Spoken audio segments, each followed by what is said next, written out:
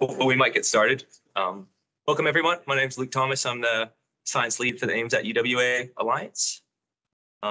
This was set up a couple years ago. These annual events really is a platform for our students and our early career researchers to showcase the work that they're doing that's supported by the Alliance. So today you'll hear from a diverse range of talks about everything from molecules to ecosystems. A few housekeeping things. So toilets are just out that door if you need them. If you hear evacuate, we'll evacuate and we'll go down the stairs and we congregate in the oval in the center of UWA campus.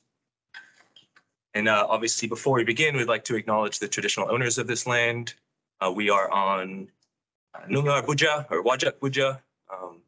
So I acknowledge the elders, pay respects past, present, and emerging. So to kick this off, I'd like to hand it over to Karen. She's going to talk about the Alliance a little bit, and then we'll dive into the talks. Thank you.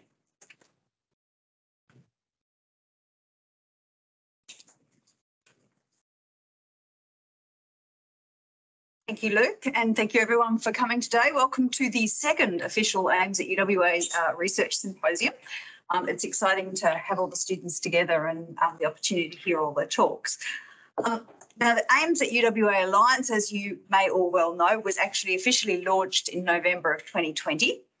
And with a commitment to offering PhD scholarships and joint postdoctoral research fellowships that are co-supervised by both institutions, so by the university and by AIMS, and that target applied research in tropical marine environments. So the aim of the partnership is to provide a focal point for developing the world's best marine science leaders, that's you guys, and to provide a platform to expand our joint research and to provide new opportunities, particularly for research students and early career research.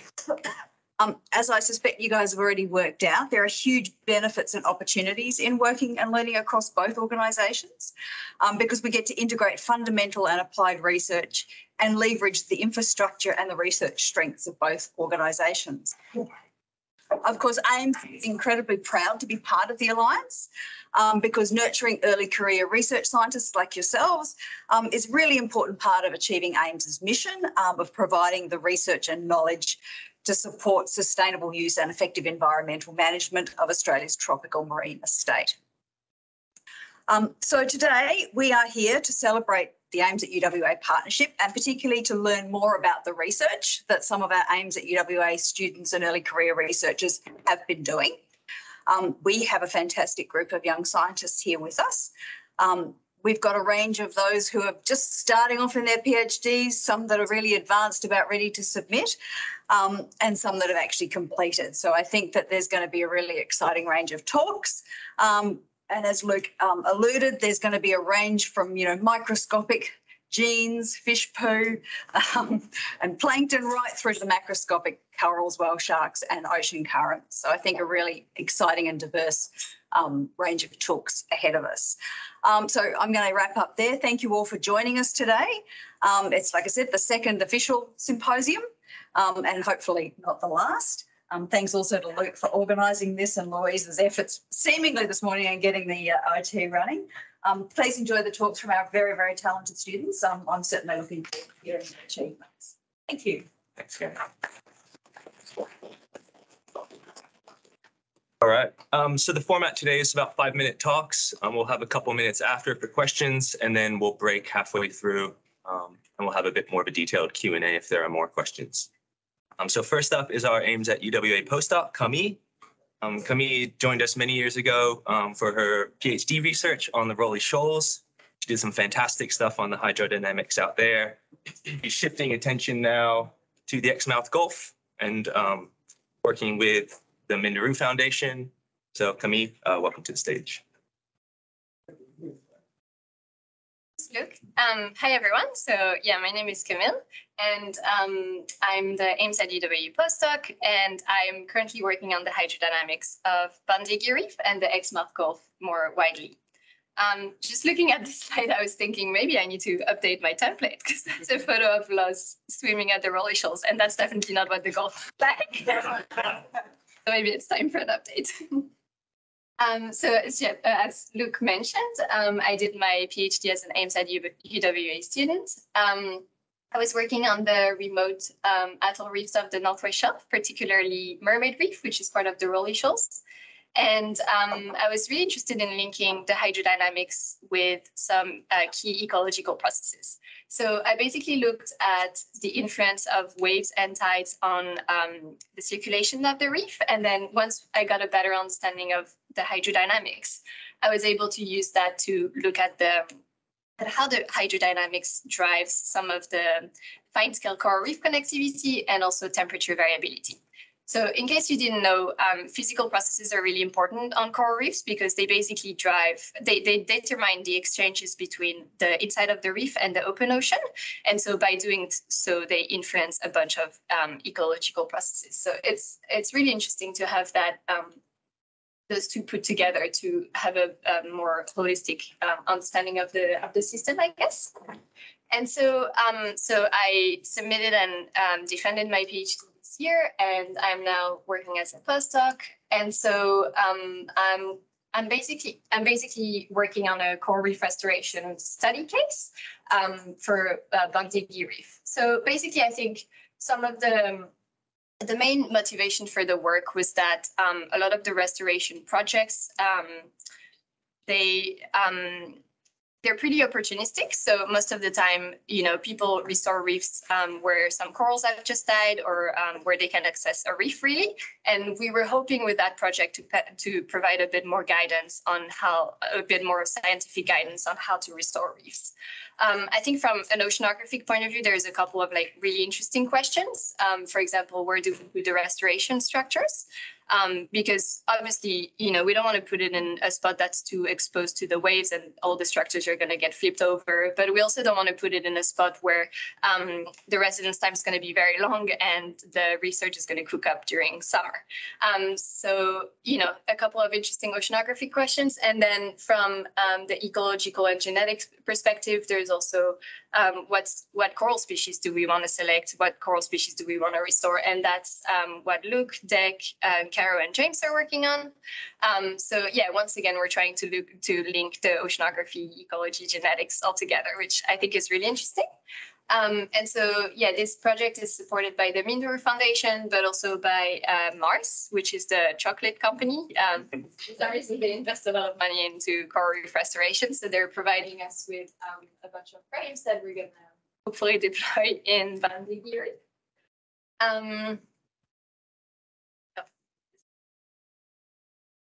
Just getting the slides up for for everyone at home.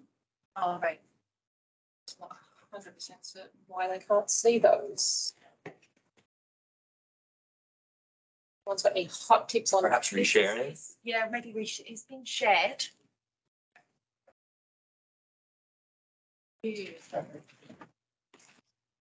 Sharing. Wouldn't be a true symposium without some technical issues. So, oh, there we go. I changed it. Oh, yeah. Yes. I can see now. Okay.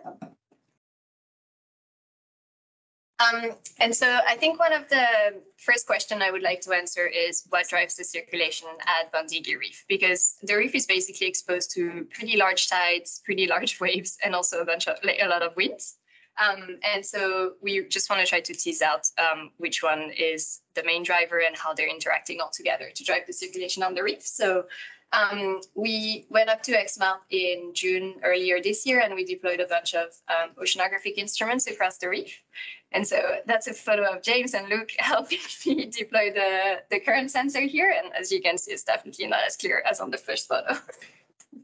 And so once we have those data, can we click on the animation? And so once we have those data, I can basically use it to validate a hydrodynamic model that I set up for the Bundigi Reef area. Because at the moment, we don't have anything to validate it. So obviously I cannot use it yet. But it's already, when we go up there and take the data back down to Perth, then I can compare what the model is saying and what the data is saying, and hopefully they compare, and we can just use it to understand that finer scale variability, that's it, of the reef. Once we go back up in November this year, I also want to deploy a bunch of temperature sensors across the reef, because once we have a better understanding of the hydrodynamics, we can get a better understanding of the thermodynamics, and then we can try to better understand things like why Bandigi Reef bleached in 2011. It lost about 90% of its cover, and yeah, really getting an understanding of the environment will potentially help us answer some of those questions in the future. Now, just taking it a step back, so we were focusing on Bandigi quite a bit before, and I'm also really interested in the connectivity in the Exmouth Gulf. So I'm also hoping to set up a hydrodynamic model there.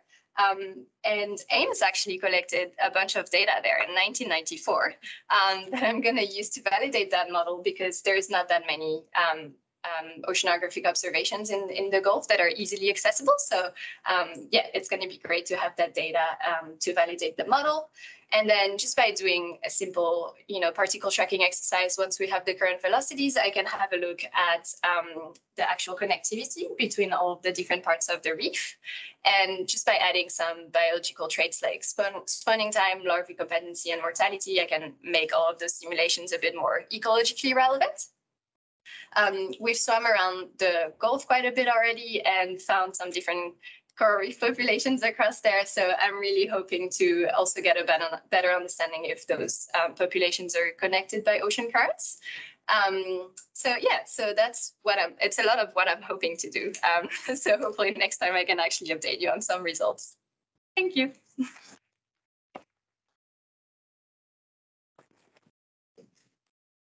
Any questions for Camille? There'll be a Q&A session later, but Josh, go. Wonderful presentation, Cam. Based on current, I know there's a couple of current or past studies that have looked at circulation within the northern part of the Gulf, exchanging water from that Southern Ocean swell that wraps around. What do you think it's likely going to be a potential outcome for connectivity in that northern part of the Gulf? Oh, in the northern part. I'm not too sure in the northern part, to be honest, but I think there will definitely be connectivity. The tidal range are so big and the winds are so strong that there's so much flow going in and out of the Gulf that, I wouldn't be surprised if there's. And I think a lot of the models that were established before to look at the connectivity were quite core scale. So I think, yeah, with that model, I'm really hoping to go like reef and scale and get hopefully a more accurate representation of like that connectivity. So yeah, I'll keep you updated. Great. Thanks, Camille. Next, we have Ben. Ben hails from South Australia. His enthusiasm is contagious. He's been with us for the last couple of years now. He's going to talk to us about some movement ecology of whale sharks.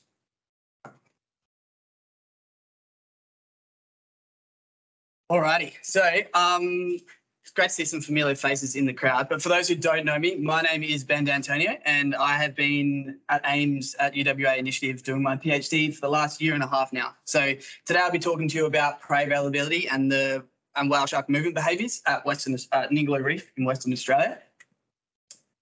So at Ningaloo Reef we have seasonal interactions between the dominant current and oceanographic systems within the region, and those interactions are thought to seasonally entertain local productivity pulses. Whale sharks seasonally migrate at Ningaloo in relation to these oceanographic pulses, and prey is hypothesised to drive this aggregation. Whale sharks are often observed feeding at the surface at Ningaloo. However, their subsurface behaviours remain poorly understood. So while we often see whale sharks ram surface feeding, we are unsure what they're doing when they're diving down and at the bottom. So to actually investigate this a little bit more, we need to simultaneously measure whale shark movements in 3 dimensions along with their prey within the region. So how do we do that? Well, it took an epic team across 2 years, both in 2017 and 2018. However, today I'm going to mostly talk about the 2018 data set we collected. And what we did is we initially tagged whale sharks using fast-lock GPS tags, which gave us vertical and horizontal movement patterns of these animals, which you can see in the top left-hand side with a tag on the toe tag floating behind it. And while we tracked these whale sharks, we also simultaneously measured the prey density using a fisheries echo sounder, which you can see in the map on the left-hand side from you guys. So we observed where the whale sharks are, and we recorded where their tracks were, and we then measured the prey vertically and horizontally in relation to those whale shark positions. To then ground truth what the echo sounder was detecting, we used bongo nets from the Solander, from the AIMS Solander, to make sure that what we were seeing were actually zooplankton or part of what the whale shark's prey was. So from these data sets, we're able to get a high resolution whale shark tracking data set. Now, of course, with these GPS tags, the GPS position is, we only get GPS positions while the whale shark is at the surface. So we then had to interpolate the tracks per 1 second intervals to get a three-dimensional picture of what the whale sharks were doing throughout their time and while the tags were at bay, which you can see in the top right-hand side, which is the interpolated tracks. Using the hydroacoustic data, we were then able to get measurements of prey density in both vertical and horizontal dimensions. So the depth over time plots you see in the middle, that's the vertical measurements of prey, and we can see that it is quite well scattered throughout the water column. And on the bottom right-hand side, you can see the horizontal measurements of prey, which is also quite concentrated around that point close area.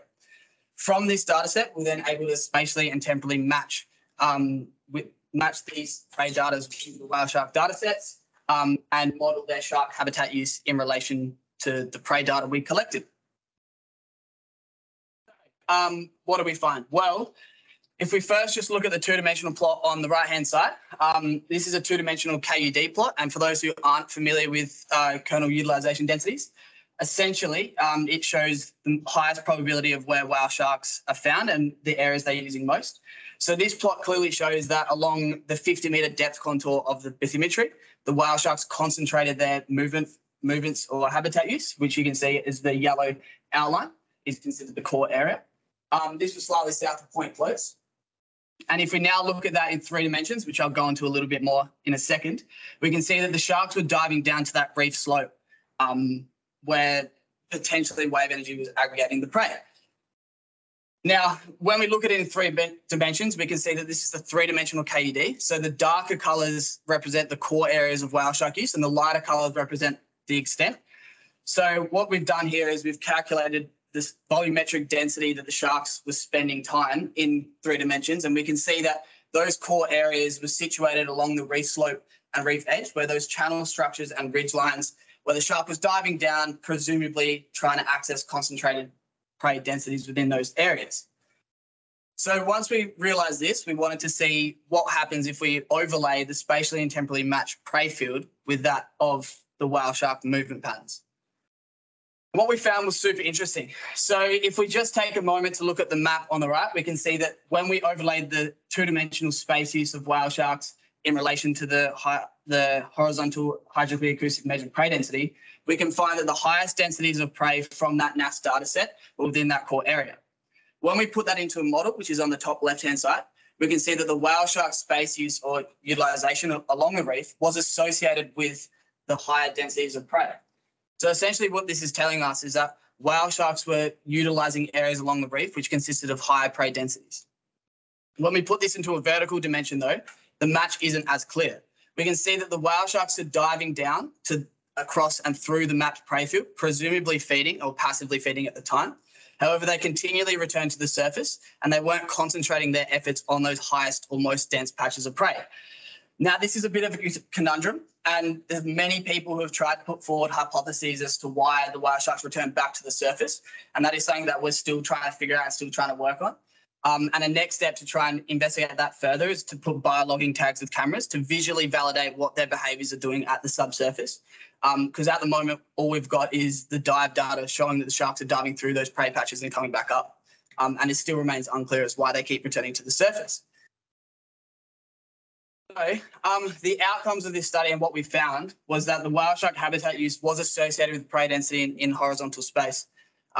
However, for an unknown reason and many hypotheses have been put forward, we don't whale sharks are not necessarily targeting depths that's associated with the highest prey densities. And there's a lot more work that we can be done. And like I said, using biologging tags with cameras to validate what they're doing in their subsurface depths is needed to further investigate this information. So yeah, thank you.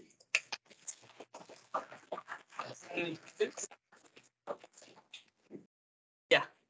Did you consider any diurnal patterns of the prey of the zooplankton as there could potentially be? Yeah, so obviously this is a 5-minute talk, so and I rushed through it pretty quick. But at Ningaloo, the water column is extremely well mixed. So the prey, unlike what they do in offshore, so like in the open ocean and big ocean gyres, the prey doesn't show divertical migration throughout the day versus night. What we do know is that from previous studies in the literature, there is a feeding trigger at dawn and dusk. And that's presumably due to the prey coming up. But as we can see in the hydroacoustic patterns here, the prey is pretty well scattered throughout the water column across the 12-hour period that we have data for. So that is definitely a question that we need to look at moving forward. Unfortunately, at the moment, we don't have the data to show that. So yeah, thanks. Yes, Karen? You mentioned there's a couple of hypotheses around why they go to the surface, which I agree seems really crazy. Yeah. Can you give us a bit of more detail on what those might be, and have you got any plans to actually test any of them? I really hope Mark's not listening to this. I've got, yeah. So the hypothesis that we put forward is that whale sharks, and we're very lucky here at AIMS, we've got heaps of incredibly talented members of the team who have written papers investigating this further. And I've tried to build on some of that stuff. And we found that in 2015, Mark released a paper where he talked about the body plan of whale sharks and what allowed them to get so big. And as it turns out, they're quite constricted in their energy budgets. So to capture food, they have to remain slow, steady, have a fixed low power swim speed. So unlike the great whales, so blue whales and baleen whales, humpbacks, who can do maneuvers and dynamic turns and twists and lunges, whale sharks aren't actually able to do that because they're so constrained in their movement patterns already due to their energetics. So the hypothesis that we are putting forward here is that the whale sharks are passively feeding as they dive down. So they're continuously passive rainfield feeding within their jarred mouth. And if anyone's seen or swum with them, you can kind of see them. They swim around with their mouth open. And they go back to the surface as a potential search behaviour because it's actually more efficient for them to feed on something that is suspended against the surface or trapped. And that is maybe or presumably due to the fact that they actually struggle to capture prey, especially dynamic prey such as zooplankton, that is suspended in the water column and can actually avoid the capture. The other hypothesis is thermal regulation, but at Ningaloo, because the water column is so well mixed and the temperature doesn't change from the surface to around the seabed, that might not be as significant here. But again, we don't have the data to prove any of this. This is all just hypotheses. Yeah, cool. Yes, Jamie. How will the camera tags that you said you might use, how will that, inform you further? Yeah, right. Okay, so if I go back here, this is a camera tag. And there's another PhD student called Christine. Christine Barry. She started a year ago. She's at Murdoch, and she's actually away at the moment, unfortunately. But she's analysing the data, and essentially what the camera tag allows you to do, it records triaxial accelerometry, so surge, heave, pitch, and that's the shark moving in 3 dimensions, their tail beat, their body flexing. But it also shows what the shark is doing as it's moving forward. And you can visually classify those 3-dimensional biologging or accelerometry traits with the camera to better understand what they're doing when they're away from the surface. We can't see them. Yeah, does that? Yeah.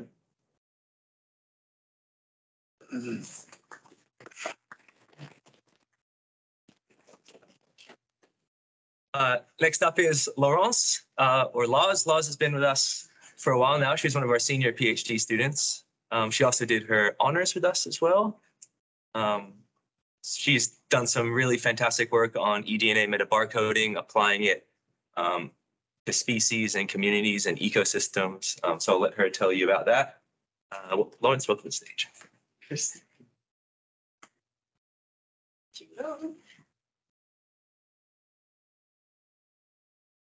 Sweet. Hi, everyone. Yeah, my name is Lawrence, and I'm just about to submit my PhD. So I thought today I would give you a very quick overview of everything that I've been doing in the past 4 years. So first of all, I just want to acknowledge we're meeting on Wajak Nuya Abuja, and I pay my respects to elders past, present, and emerging.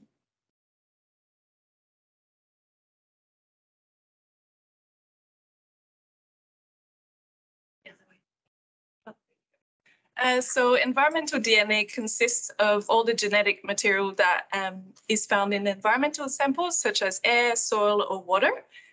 Because basically as species interact with their environment, they continuously expel DNA to their surroundings. And we can use this DNA, sample it, extract it, and analyze it to detect a taxa that lives in an environment. So eDNA technology is relevant for Northwest Australia because ecological monitoring often occurs in remote locations that can be quite difficult to survey. So my PhD aimed at testing the utility of eDNA metabarcoding for marine monitoring with a focus on ecological scale, so from ecosystem level applications to single species. So first of all, Firstly, I applied a general 18S assay to produce an inventory of the coral reef diversity of Ningaloo Reef. And I wanted to investigate the spatial structuring of eDNA signals across adjacent reef zones. So to do that, I collected seawater samples from 9 slope sites and then 5 lagoon sites across more than 170 meters of coastline. So this revealed that despite high connectivity between adjacent reef zones, metabarcoding can resolve fine-scale community structure. And I identified a distinct set of taxa representing each reef zone, and as well as a pattern of isolation by distance when we looked at the slope samples, suggesting that reef communities are spatially stratified along in a latitudinal and cross-shore pattern. So this single survey also recovered 401 taxa spanning 14 phyla, providing a baseline for Ningaloo Reef from which future changes can be assessed. Next, I then applied eDNA metabarcoding to recover the diversity of coral communities at the Rowley Shoals. And I utilized coral-specific assays and compared eDNA results to conventional survey methods, such as visual surveys. And then I also curated the reference sequence database using museum voucher specimens for 94 coral species. Metabarcoding recovered 40 different coral species, and species-level taxonomic assignments increased more than twofold when we used our SLAG database. And then despite considerable overlap in the diversity we recorded in terms of genus level between the survey methods, both techniques identified a unique set of taxa, which shows the importance of multidisciplinary monitoring. Next, I applied eDNA to generate population-level genetic information on the Ningaloo whale shark aggregation, and I examined the potential of accurate individual-level haplotyping from seawater eDNA. So I was able to accurately haplotype individual whale sharks, as shown by a 100% match rate between the tissue and the seawater templates for each of the 28 individuals that we sampled. And I also found a clear dominant signal. Oops, that figure is all messed up. A clear dominant signal in corresponding to the correct haplotype sequence in all of the seawater samples we collected. So this demonstrated the utility of eDNA haplotyping in supplying critical demographic data on marine megafauna. And then finally, I applied eDNA metabarcoding to understand the spatial distribution of silver-lip pearl oysters along 80 Mile Beach. And I compared the results of eDNA to traditional towed video survey data. So oysters were detected at 4 of the 12 locations we sampled with eDNA, and all of our detections occurred in inshore sites less than 40 meters deep. And then the towed video surveys observes oysters in depth ranging from 28 meters to 76 meters, although about 92% of observation also occurred in inshore sites less than 40 meters deep. So despite observing the species in the offshore areas, the species density was quite low, as you can see in the orange dots, which is only 1 oyster observed per transect. So generally, overall eDNA results match the talk video data and confirm the spatial extent of the stock to be occurring mainly in the inshore zones. So collectively, my research highlights the utility of marine metabarcoding with marine monitoring with eDNA metabarcoding, and I hope I've showed that it can answer ecological questions at the scale of whole ecosystems, reef communities, populations, as well as organisms.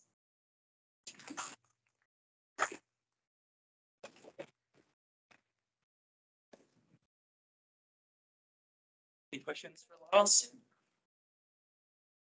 Parents, fantastic work, really nice presentation. I'm curious about the community level analysis.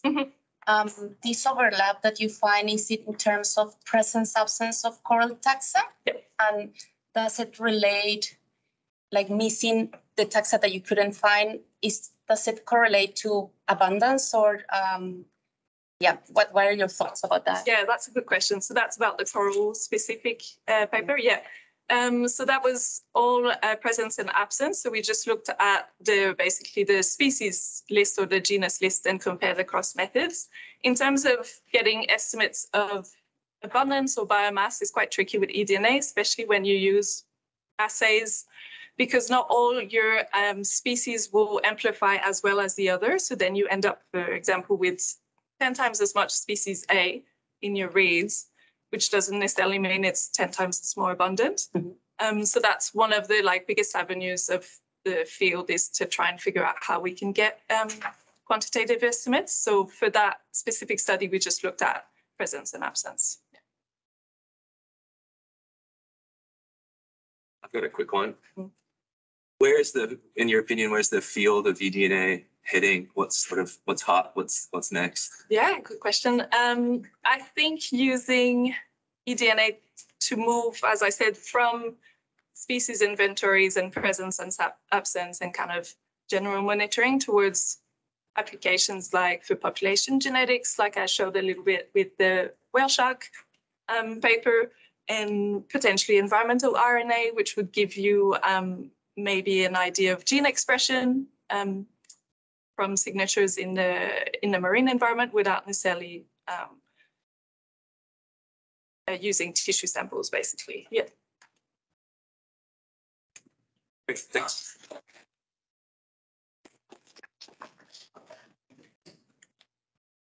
Next up, we have Shannon. So Shannon joined us several years ago now for her master's project, and then transitioned to a PhD. She's taken on a really ambitious genomics project using sort of cutting edge techniques. So I'll let her talk about some of the field work that she's done over the last couple of years.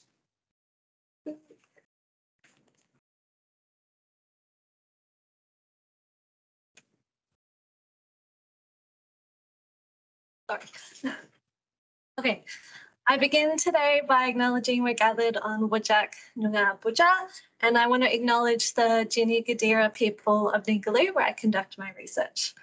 I recognise traditional owners as the first scientists and researchers of the land and sea, and pay my respects to their elders past, present and emerging. My name is Shannon and I am a PhD, and I use molecular techniques to understand the standing thermal tolerance of corals at Ningaloo Reef. Today I'm really excited to share with you how we spawn some corals at Exmouth at the Minderoo Exmouth Research Laboratory, which I'll refer to as MEL from now on. Most corals reproduce through broadcast spawning. So this annual event occurs following a full moon, where individuals along a reef will mass release their gametes into the water column, where they're fertilized by neighbors. They develop into larvae and float around for a while before heading back to the reef to settle and metamorphosize into an adult coral form. For this chapter of my PhD, we used larvae as a representative gene pool of Ningaloo corals and ran a heat stress survival experiment where we compared the DNA of the survivors of the heat stress to the general population to see if we can find regions of the genome that associate with survival to heat. But to do this experiment, we needed a healthy population of larvae in a controlled environment that we could heat stress. So I'm going to walk you through how we got that population. So on the day of the full moon, we steamed out to Tentaviti Lagoon, where we'd mapped out gravity colonies for the experiment. Once underwater, we found the colonies and with a hammer and chisel took a quarter of it and passed it up to the snorkeler above, who then swam it back to the boat. On the boat, we stored the corals in nelly bins supplied with fresh seawater and aeration and covered them with shade cloth to keep them cool and happy. When we were back on land, we headed back to Merle and unloaded the corals into large holding tanks flushed with fresh salt water. And then we began to wait. Each night, an hour before sunset, we would head down to Merle to look for signs of setting. And on the fourth night, we finally saw what we were looking for, which is bundles of eggs and sperm at the mouth of the polyp of the corals. So we separated them into their own buckets and waited for them to do their magic. So they spawned an hour after sunset. And once they were done, we gently scooped the bundles of eggs and sperm and placed them into their designated white bowls per colony. And then we agitated them to split open the bundles and separate the eggs from the sperm. Once they were split, we transferred them into measuring cylinders and siphoned off the sperm concentrated water into the white cups that Snaz is doing now. And then we could measure the eggs to get a reproductive output for each colony, and then washed those eggs to remove any excess sperm surrounding them to prevent self-fertilization. Once we'd done that for every colony, we did some calculations and combined approximately 35,000 eggs and 100 ml of sperm from each colony into a 20-litre bucket so they could mix and get to know each other for 5 minutes. And then we moved them from that big bucket, we're about to do it in a second, into a larger holding tank for an hour undisturbed so they could really get fertilizing. Once that hour was up, we looked under the microscope to check for fertilization. We were looking for a fortune cookie shape, which you can kind of see there, which shows the first cleavage of the eggs. We then got to wash the eggs again, the fertilized eggs, to prevent polyspermy, and then we measured out equal amounts to fill in the grow-out tanks at 400 eggs per litre. Here we left them undisturbed for the night to develop into larvae. So following spawning night, we would then run settlement tests each day to check for healthy larvae. Each night we would put 10 larvae into each of these 6 well plates with a piece of coralline crustose algae, which releases chemicals that induce settlement to the larvae. So overnight they would search for their best spot to settle down and begin metamorphosizing into that first coral polyp of the future adult. Each morning we would count how many had settled, and once we hit 50% settled, we knew it was time we could start our heat stress experiment. Stay tuned for next year to find out the results.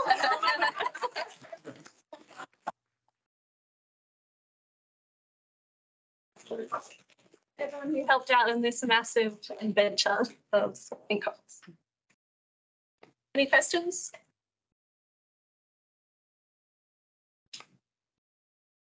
Great. Excellent, Chan. That's awesome.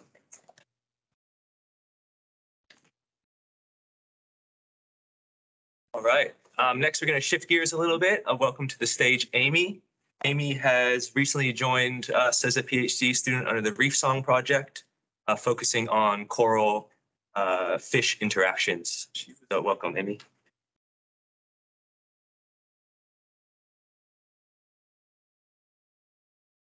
Hi everyone, my name's Amy. So I'm a very fresh PhD student under the AIMS at Reef program. So I've been here for about a month. So my talks are more going to be hypothetical, coupled with some D-grade graphics.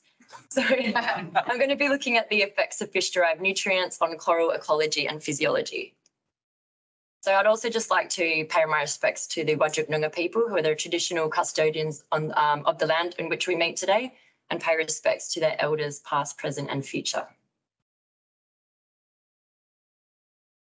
Okay, so there are a lot of mutualistic benefits that occur during fish-coral interactions. So some of the key ones that I'll go through is that corals do provide habitat for reef-dwelling fishes. They also provide protection, so the structures provide protection from predators for those fish. And they also provide food to the fishes, either fish that eat corals, and also the algal growths on corals provide grazing food to fish. So in return, fish can also mediate algal growths on coral. They have a role in reducing disease along reefs, and they can also enhance coral physiology, which is particularly what I'm interested in. So fish actually excrete nitrogenous wastes via their gills in the form of ammonia, and this has been shown to be beneficial to coral physiology, particularly to the symbionts. So most of you probably already know, but corals live in a very tight symbiosis with microscopic intracellular dinoflagellar algae called zooxanthellae, which are referred to as symbionts. So studies that have actually tested increased ammonia availability in the water with corals have seen increases in symbiont densities, increases in photosynthetic pigments, so chlorophylls, and actually also increases in photoprotective pigments, which then translate into higher photosynthetic productions or photosynthetic efficiencies. So most studies that have actually tested this effect have either just tested the actual ammonia enrichments in water with corals, or the ones that have looked at fish-coral interactions, testing fish versus no fish, have sort of failed to actually track nutrient flow and the uptake of this ammonia by corals. And they've also haven't really looked at the different biological mechanisms by which this can occur. So fish also increase water flow and aeration around the corals. And there's also increased nutrient availability, not just via ammonia, but also through fecal matter, which is an organic source of nutrients. So first, we're going to try some preliminary experiments to test a new method by tracking these nutrients. So this will be used by stable isotope analysis. So firstly, we're going to enrich some fish food, mix that with a food source that's really high in the heavy isotope of nitrogen. We're looking at an amino acid at the moment. So once we do that, we'll be feeding the fish more in like specialized feeding bays to separate any interaction between the food and the coral. So the fish and corals will be maintained in a tank, probably up in Watermans or maybe at CSIM. And during this time, we'll feed them religiously, and we'll also be taking periodic tissue samples and water samples for concentrations of ammonia and stable isotope analysis to eventually then see when an equilibrium within the fish is reached, and then exactly how much of that nitrogen derived by the fish is actually being incorporated into both the coral host tissues and also the symbiont tissues. So this method will then drive any future experiments that we'll do. So we can look at fish-coral interactions and nutrients flow through various scenarios using different treatments, such as doing thermal stress, elevated sea temperatures, or acclimated rising sea temperatures. Also looking at different biomass of fish, testing this theory with different species of fish and coral. So I think we're predominantly going to be looking at dacillus fish or damselfish and acropora, which is quite a well-known mutualistic relationship there. But there's also other different species to test. And with these results, we can then combine them with in-field studies and use some statistical mathematical modelling to then apply this to a more broader region and more on an ecological scale. And that's it so far.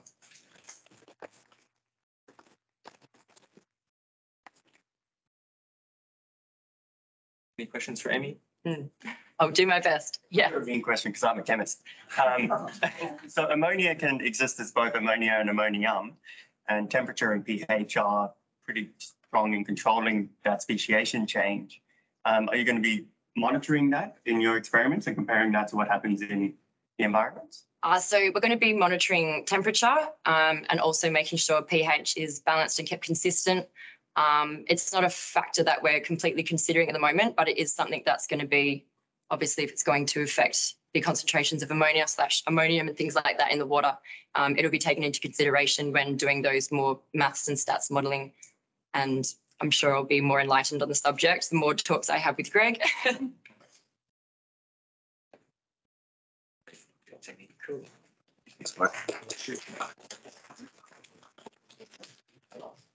So now's the time if there's any more questions for any of the presenters. You can ask them, or we can just take a break for 5 minutes and then reconvene. All right, let's take a break. Thanks, everyone. 5 minutes or so, come back. Thanks.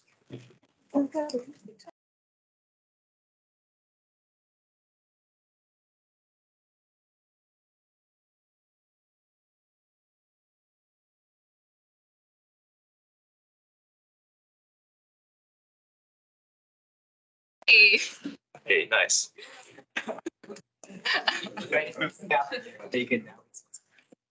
All right, we're gonna carry on. So we've got 4 more speakers, and then we'll wrap up with a Q&A. Next up is Megan. Megan is a fellow Californian. She's been with us for a while, so she's also a senior PhD student with us. And she's going to talk to you today about some spatial ecology, movement ecology of whale sharks. Thanks, Luke. I'm going to see how this thing works first. Cool. All right. So yeah, I'm assuming I need to stand here. My name is Megan. I'm investigating whale shark movements in the Indonesian archipelago, and I am in my final few months of my PhD. What I'm going to be showing you is some of my second chapter with only 5 minutes. I just wanted to give you a brief little dip into what I've been doing. So the first question is, where is Cendrawasih Bay? Before I started this research, I couldn't even pronounce it, let alone identify where it was on a map. It's in northeastern Indonesia. It is a very large bay with about 400 kilometers at its widest point, and it's about 1,600 meters deep. So it's an extremely deep, large bay, and there are whale sharks there. So the whale sharks in Cendrawasih Bay exist kind of in this relationship with what's called a bog-on fishing boat. So this is a bog-on fishing boat, and basically the way it works, it's this huge drop net fishing system where these giant drop nets, about 20 by 20 meters wide, are dropped down into the water at nighttime. These lights turn on and attract these small fish that they call puri. They're just like these little aetherids, and they're about this big. The whale sharks really like to eat those. They're quite nutritious. And what started happening was the whale sharks would get caught in the net when they brought them up. Now, normally that is very bad. But in this case, whale sharks, first of all, can buccal pump, so they can bring water in and filtrate their, their gills. But also what they can do is swim around, because this is a 20-meter net. So that gave my previous supervisor from my master's, Mark Erdman, the idea to place this really robust fin tag on these animals. This is me doing work actually back in 2016 in Cendrawasih Bay. So this is a 364A splash mount tag, and it records depth, temperature, and light levels. What's unique about these tags is up until this point, whale sharks had been putting a big tag on this animal is really difficult because whale sharks are huge. You can't pull them along the side of a boat like you normally can with other things. So traditionally and typically in the past, you dart them in or you swim as fast as you possibly can and pray that you get it just on their fin here. But because they were in the net, we were able to wrap them up in kind of like a cocoon and fix this really high resolution data tag. So the aims of this particular chapter was to describe the movement patterns of whale sharks tagged in this area, and then determine if there were any differences between resident and transient sharks. And I will talk to you about that just now. So all tags were deployed on juvenile males. They record light, temperature, and depth at 10-second intervals, which we were able to download 22 tags. And there we go, yielding 88 to 782 days of consecutive data. This is the largest whale shark data set available basically in the world. And I can tell you because it has 260 million archive records, which basically just means it crashed my computer a lot. And it was a beast to mess with, but it is a very incredible data set. So typically with whale sharks, like I said, they put tags on them that tend to end quite quickly. They don't have the same lifespan as these ones do here. And so I think previously the most anyone's gotten is just over a year of data, but obviously we have over 2 years of data, and this is 10 seconds of data. So it's really cool, and I've been able to do some pretty cool stuff with it. But just a brief snapshot. So initially, oops, that spoiled it. But initially, my previous supervisor spent about 50 grand on these tags. Like, he got donors and everything to do this, and spent more on actually going out there and tagging them. And all the sharks remained within the bay. And he was like, oh no, did I just spend all of this money to watch sharks mill around the bay? I'm happy to tell you that's not what happened. And they actually have different behavioral patterns in the way that they move. So there's some sharks that do stay in the bay the entire time. I don't know if it's working. Is it? Should be. Let me just. There we go. There are also 6, so it's 12 individuals remained within the bay the entire time. Remember, we have 22 tags.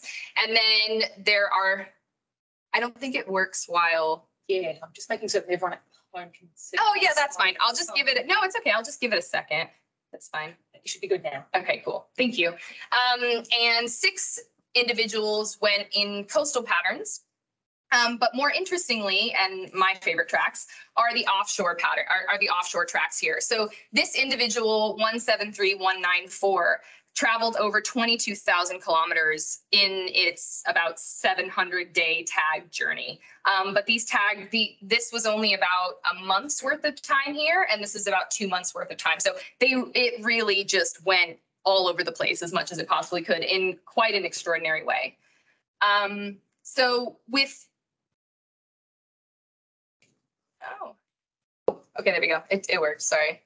Okay, so we have those 3 different patterns. We have in, out, and offshore tags. And the red lines represent when they leave the bay, and the blue lines represent when they return to the bay. Now, as you can see here, the diving that is taking place and sort of the patterns here sometimes go down to about 1,000 meters. But what we really notice is when they go offshore, they're doing these really deep dives, and they're doing them quite frequently. So I'll talk a little bit about that in a few minutes, but we can, well, that was, it finally caught up. That's great. Like you said, what would a presentation be without a bit of technical difficulties? I think it was, thank you. No, I'm just kidding. Try cycling back now through the slides. Yeah. But it ruins the whole aesthetic. I don't really have that much more. All right. So like I said, what we notice is that when they're outside the bay, and specifically when they're offshore, they're doing much more diving. They're doing much more dives past that 200-meter mark. And we also notice that when they're in the bay, they are existing in these thermal temperatures. So this is 30 degrees Celsius, and they're spending quite a bit of time here compared to outside and offshore, which suggests that they must be getting some really important benefit from staying in this area to be existing above their thermal tolerance. And because of that, we looked into the switching state space models. So looking at the area restricted searching or the traveling of these animals.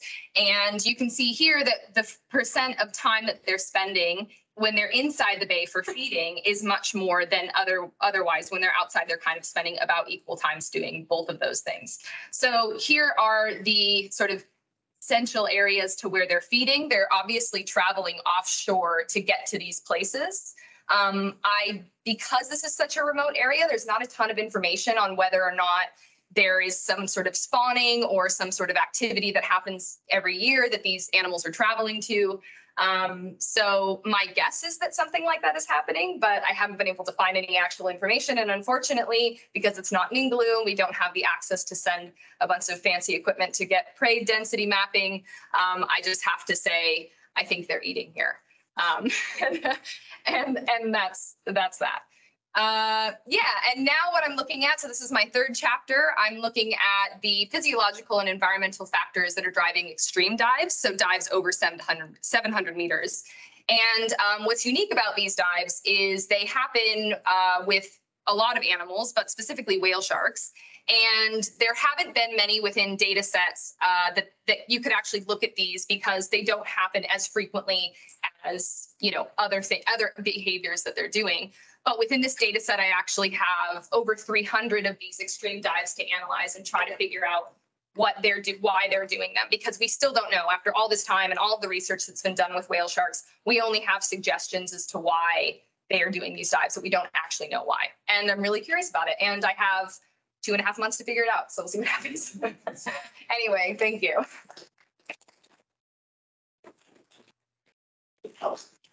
Yeah. I have two questions. Yeah. So the first one, you almost skipped over it as if it was nothing. How do you wrap up a whale shark in a net? Well, it's quite a process. So we went to we pay the bog-on fishermen to do this. So what we do is, so they started going in there sort of by happenstance, and that's where my supervisor got this idea that, oh, maybe we can hop in there and tag them. But then we realized we could actually coerce them into the nets, and that's how we were able to remove, oh yeah, I forgot to mention that. We were able to remove and download 22 of these tags, which is a huge thing. And the way that we did that was leading them back into the nets, removing the tag and downloading it.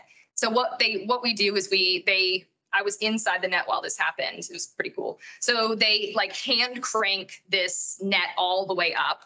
And then what they do is they gather it in all these different spots and kind of force the whale shark into smaller and smaller and smaller bits of it.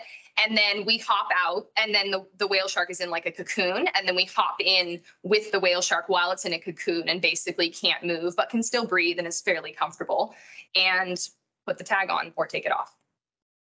Yeah, and that whale shark's fine with that. Okay. Yeah, we had someone from Georgia Aquarium who works with whale sharks came out and did blood work on it to test cortisol levels during this, and they didn't seem to care at all. I was there during a field season, and I saw people literally stepping on them, and they were just like, so I don't think they were too bothered by it. I didn't have any. I had a lot of bruises, but that was basically it. Yeah. What was your second question? Do you know anything about the individuals that traveled outside the bay? Like, do you know anything about the age, sex? I don't know. So they're all juvenile males, and they're all around the same size. And it's not, it's tempting to say, okay, maybe they're traveling outside to get ready to reproduce, but the larger animals aren't the ones doing that. So we have the largest animal that we have tagged is a 7-meter male, and it wasn't the one, it stayed inside the bay the entire time. The one that went offshore was 5.5 meters. So it doesn't seem like it's related to reproduction or mating or anything like that, but that's what most people propose why they would be leaving this area. But it's also interesting because they always come back too, because that's how we get the tags. So yeah. I also have two questions. First, so you have about 2 years of data. Do you know if they're repeating a movement? Patterns? Yeah. No.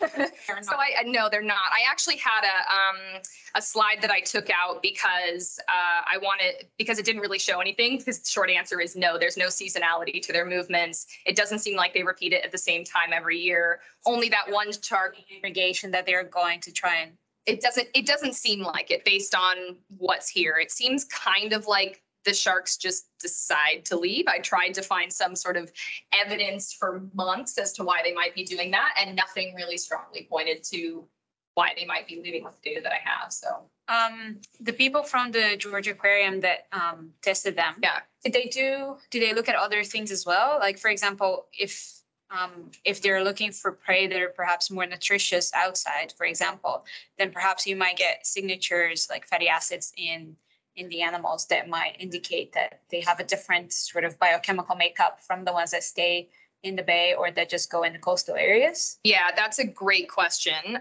Unfortunately, because the work is done in Indonesia, it's very hard to do tissue samples. Blood is a bit different, but tissue samples are quite hard to get and test.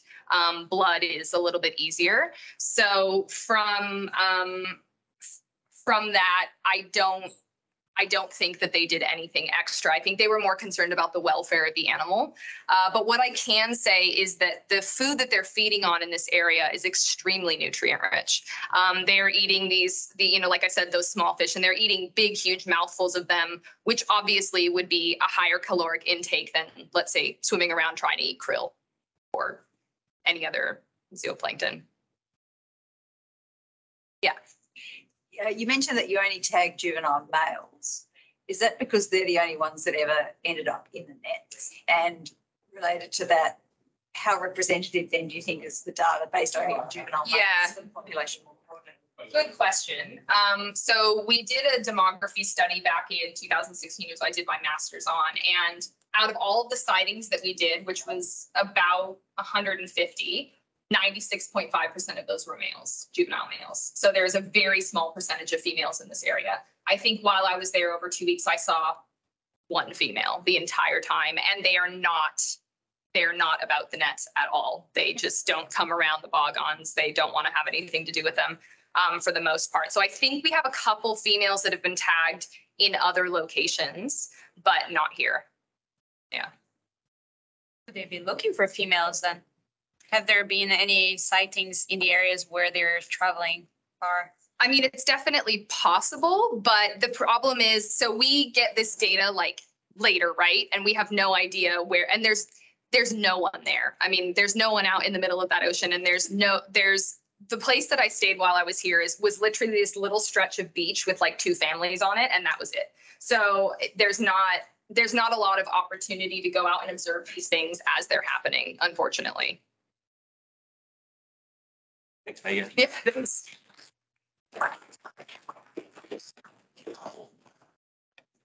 All right.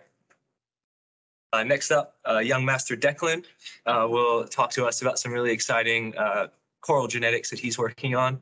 Declan joined us as an honors student studying the microbiome of corals, and he's sort of continuing that research, focusing on the Exmouth Gulf and the AIMS UWA Coral Resilience Project. Declan, over to you.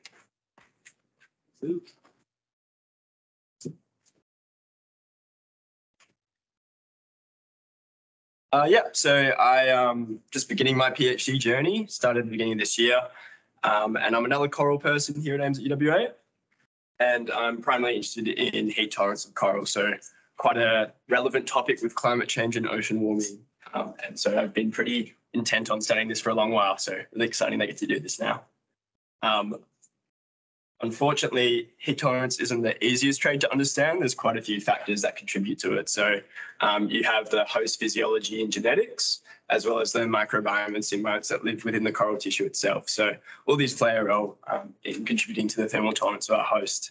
And so over the next 3 years, I'll be hoping to sort of unravel some of these interactions, and these are the sort of the overall aims of my PhD that will form my chapters. So identifying the genetic correlates of bleaching resistance, so the genes and DNA, as well as identifying some of the unique microbial associations. So do our heat tolerant corals have microbes that are only found in the heat tolerant corals compared to the susceptible corals? And do they play a role in heat tolerance? And then lastly, identifying gene expression differences between heat tolerant and susceptible corals. So different from DNA, gene expression will look at what's actively being expressed in the coral during times of thermal stress. Bit of delay with the slides. I want to press it too many times. Yep, so I get to study up at Ningaloo Reef, which is really exciting. So I'm sure many of you have been up to Exmouth and snorkeled along Turquoise Bay and the like. So it's a really great site. We're actually in the Exmouth Gulf. So over on the right hand of the screen, you can see that big sort of Gulfy area. And we're specifically at Bundegi Reef. It's been shown sort of the conditions there are a bit different from the west side, but we love it. It's got its own sort of charm. And yeah, we're just targeting this one specific species, Acropora tenuis, for all our genetic work. Yeah, so Bundegi has its own sort of charm, but we picked it for a few other reasons as well. It's gone through a lot. It's seen a lot of things. So it used to be quite a pristine reef.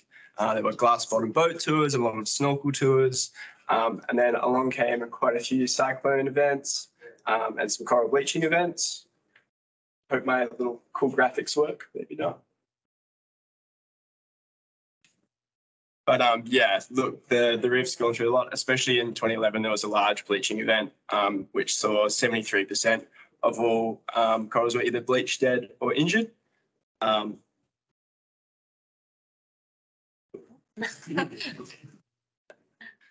little tornado didn't come in, but yeah. Basically, we're left with these large sort of rubble zones, and it just, yeah, left a really interesting site to sort of study heat tolerance. So yeah, these corals have gone through a lot of trauma in their past, so really cool site for also restoration with that rubble zone. But yeah, back to how we figure out what heat tolerant coral is. If you could try and play that video, it'd be wicked. Yeah, so we collect all our, yeah, no worries if it doesn't. But yeah, we basically collect all our coral from Onegi Reef, so aiming for 150 corals, take it back to the Minduru Research XML labs, and we put them into these holding tanks, fragment them up, and then transfer them to our experimental tanks. So smaller tanks where we can manipulate temperature and light at the different parameters. But basically we'll be cooking up all the coral and seeing what survives, what doesn't.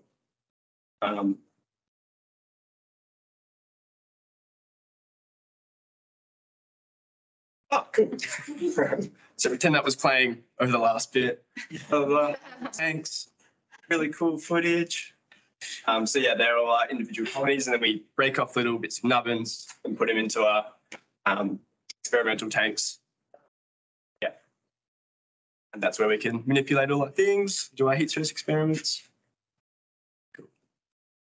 Yeah, so although this coral is from the same area in Bundegi, so same environment and experiencing the same thermal stress, because of differences, individual differences, some corals will be more susceptible and some will be more tolerant than others. And then by comparing the microbiome genetics and physiology of those tolerant susceptible corals, we can sort of begin to figure out the mechanisms that are driving thermal tolerance at Ningaloo Reef. And that's sort of the overall idea of my PhD, and it links into that broader program where we're identifying all the genetics of the corals and then figuring out what candidates can be used, heat tolerant candidates can be used for restoration in Ningaloo, as well as all those other mechanisms I talked about driving thermal tolerance in that area. Cool. Thank you, everyone. Thanks to our sponsors.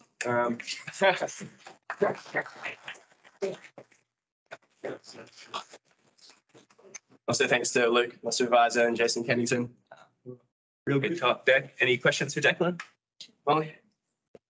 So sort of based on, I don't know, previous research or anything that you've looked into, have you got any expectations for like what you might find in terms of differences in gene expression between expression and yeah, I think gene expression is one of those things that like you're going to find differences, a lot of differences, and then figuring out what's actually relevant is going to be the hard part.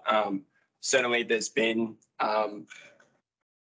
differences found, but I think the changes with, species and location. So I think figuring out those gene expression differences for quite a significant and local reefs is really important, and especially in the broader scheme of that program where we're trying to figure out heat tolerant candidates for restoration purposes or that greater coral resilience project. Yeah.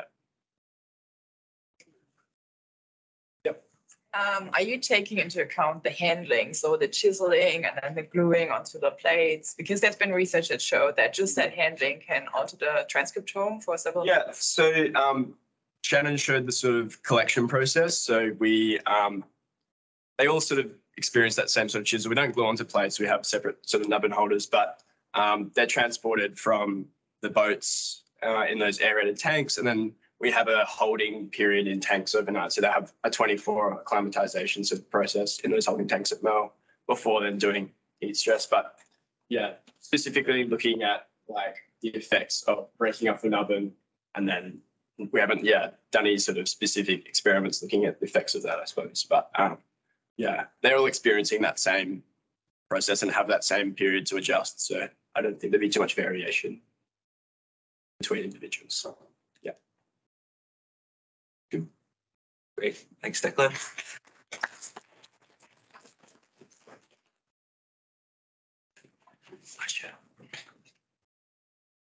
Next up is Brendan. Brendan's one of our few honor students talking today. Excuse me. Our only honor student talking today. Brendan joined us earlier in the year. He's doing some really cool work with stable isotopes. We got him out on a whale shark trip in May, and he was the first in the water, the keenest of the bunch. You know, you're a couple kilometers offshore, you're jumping into 60-meter water. It's not for the faint of heart. Brendan. Brendan was awesome. So welcome to the stage, Brendan.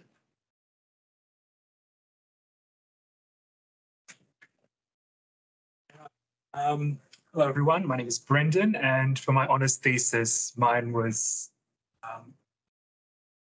discussing the parasitic copepod Pandarus rhacodonychus as a biochemical tracer of foraging patterns and dietary shifts of whale sharks. So as you know, the whale shark is the largest filter-feeding fish in the world and is currently endangered under the IUCN Red List. Whale sharks form coastal aggregations across most of the mid-latitude waters where they're distributed to efficiently feed and grow.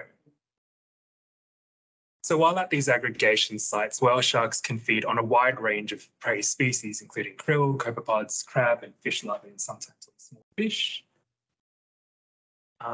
But most of what we know about whale shark diet comes from us physically observing whale shark feeding in the water. So in this case, most of our understanding about diet comes from us physically observing in the water in coastal regions, in coastal shallow water regions. But as Megan has pointed out, whale sharks can feed at depth and move offshore into hundreds, thousands of short periods of time. Therefore, we only see a small portion of what and where whale sharks eat. So in this case, to overcome these challenges and get a better idea of what whale sharks eat when we can't see them, we can apply biochemical analysis such as stable isotope analysis.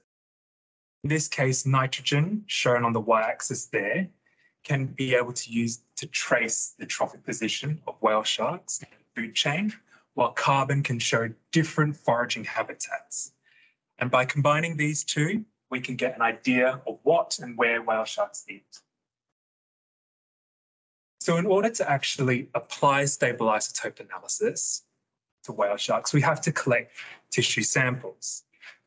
Most commonly, skin samples are the most common way that we can collect tissues for whale shark stable isotope analysis. But my research was focusing on whether or not we could use a different approach. In this case, my thesis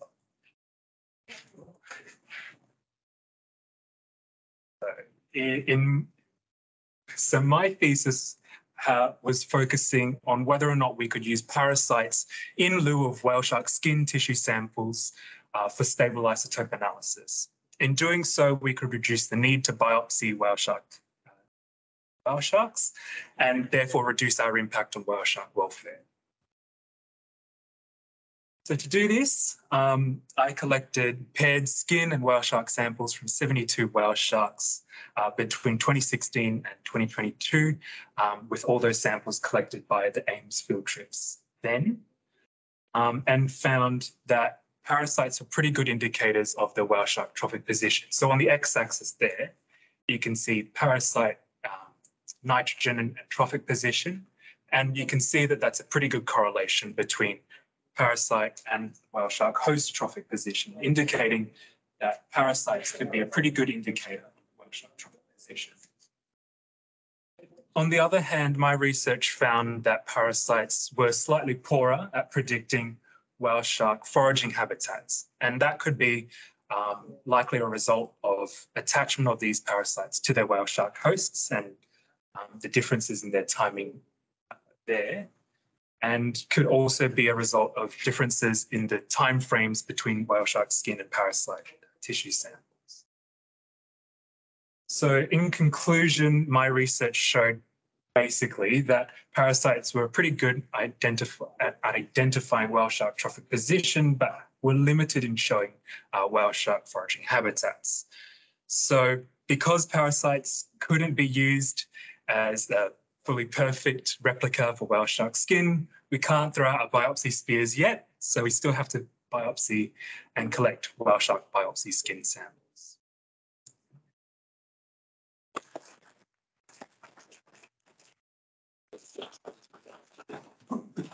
Questions for Brendan? Yeah.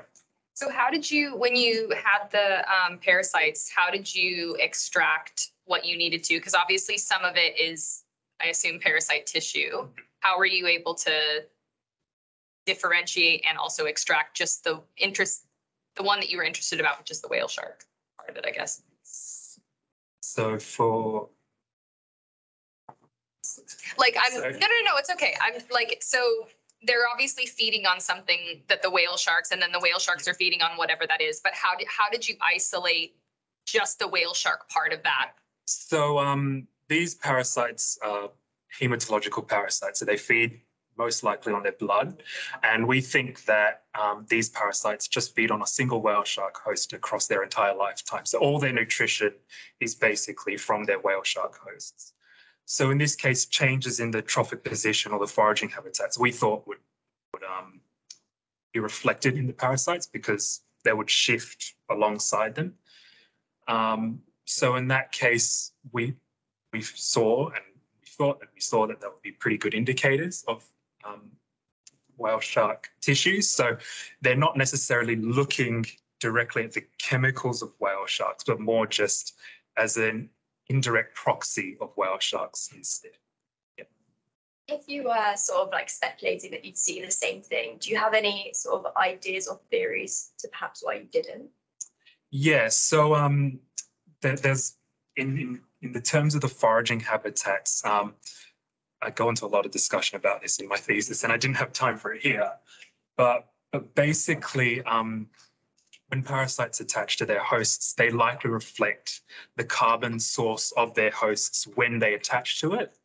So whale shark skin it reflects a long period of time in whale shark feeding, so up to 2 or 3 years. So, and these parasites may live for just a couple of months. So the differences in the timeframes and the carbon isotopes may reflect different foraging habitats across different timeframes. And in the poor correlation, we kind of see that in the sense that whale sharks are feeding at different places at different times. And that's kind of also what Megan saw as well. So yeah. It'd be cool if you could get some parasites from your side from the bay. We've talked about this. Yeah, it's we have discussed this, like, well, could we get the parasites out? And everyone's just like, you can't take anything out of Indonesia. So, but that's why I was asking. I was like, yeah. Cool. Thanks, Brendan.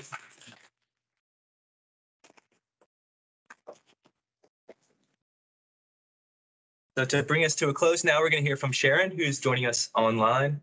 Hey, Sharon. She's recently joined us working on her master's project on eDNA reefs, making use of some really cool samples that were collected on the Schmitz Oceans Institute RV Falkor last year, I believe. Over to you, Sharon. So hi, everyone. My name is Sharon. I'm a UWA Masters of Biology student, and I've just started working on my thesis in collaboration with AIMS. And the topic that I'll be exploring is exploring mesophotic coral reef communities with eDNA metabarcoding.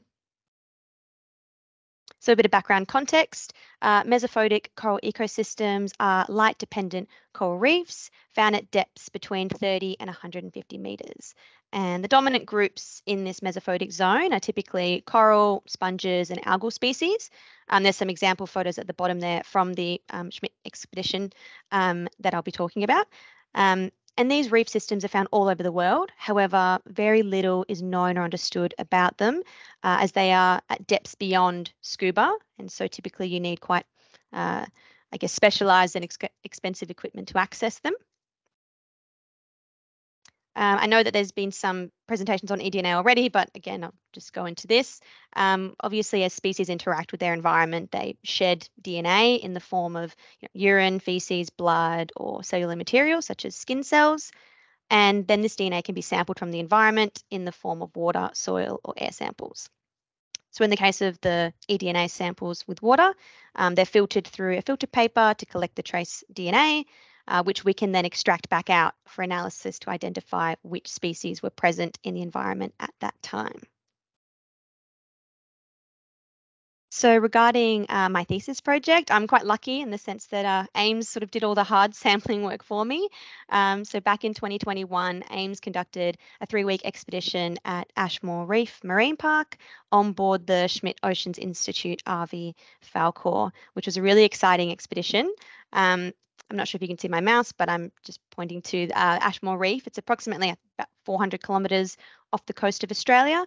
And it's a really exciting reef system because it's incredibly biodiverse, and it's believed to be, I think, one of the most biodiverse for scleractinian corals specifically of any reef system in WA. So a really exciting place to look at. So using an ROV, or a remotely operated vehicle, aboard the vessel, AIMS were able to explore 7 locations, and then they sampled eDNA from 6 of those locations. And so what you're seeing here is these general locations, and then within that they took, they had 3 sample sites at 50, 150, 100 and 150 meter depths. And then there were 3 samples taken at each of those depths at each of those locations. So we've got 54 samples in total. And then along with that, making use of the ROV, they took some really great high quality image, video footage along, I think they were 20-meter long transects. And so this is an example of one of the videos, stills from 50 meters. And typically in environments like this, where you're accessing them only with an ROV, you would do a biodiversity or a survey based on the imagery. And so there's different methods that different companies use to standardize this. But for example, with AIMS, I believe they use a still method. So with a video, they'll generate a still image every couple of meters and then generate, I think it's 20 equidistant points, and then analyze what species are in each of those points by an ecologist. And so that's a very sort of typical surveying method. And so it's going to be really interesting with these eDNA samples to see how that compares to the standard sort of traditional methods of surveying.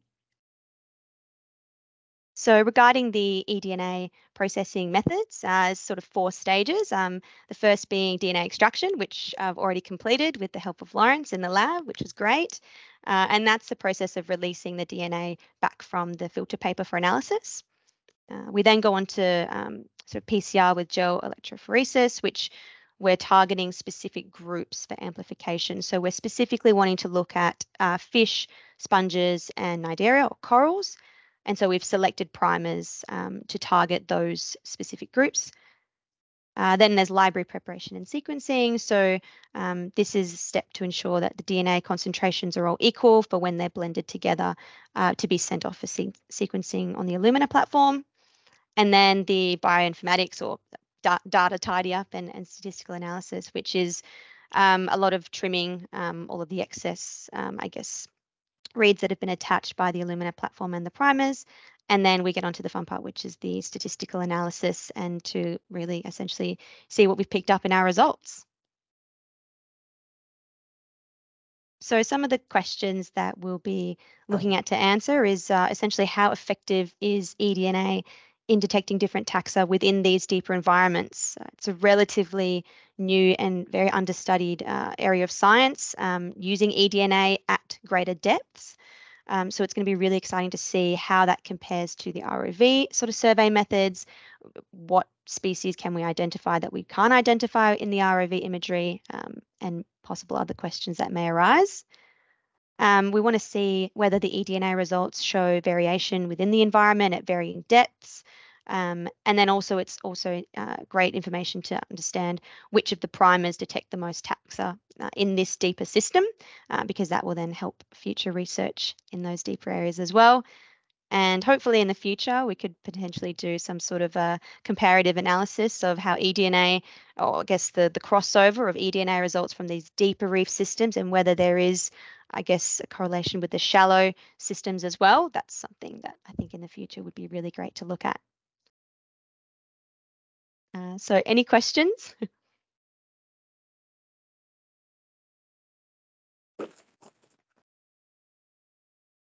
Great talk, Sharon. Any questions for Sharon?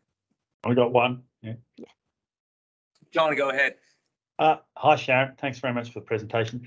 I what I know that this, I think it was Sebastian, you used the ROV, big and expensive and specialised on board a ship.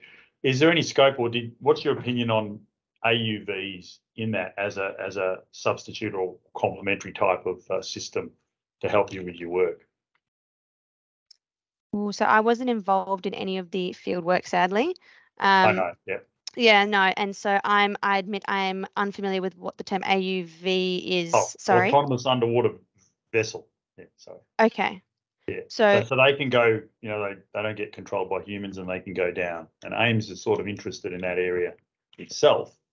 But I'm thinking, have you had any experience or have you had any thoughts on where they may fit in helping you do some of your science? no, I haven't, and that's actually a really exciting thing to think about. I guess without it being remotely operated by people, I guess site selection is obviously a big, in certain environments, a bit of a barrier, right? In understanding what what the terrain is like, and I'm not sure if UAVs have got systems on board of them that they can navigate that and detect that. But no, I haven't had to think about it, but that's something I'll definitely. Yeah, actually, you're right. That's one of the things that they have done, but this is some years ago. Obviously, this type of technology just moves really fast. But I do know that Schmidt did use several years ago the AUVs just to find, as you said, the site selection, and then they lump themselves on top of it and drop the ROV down. Yeah.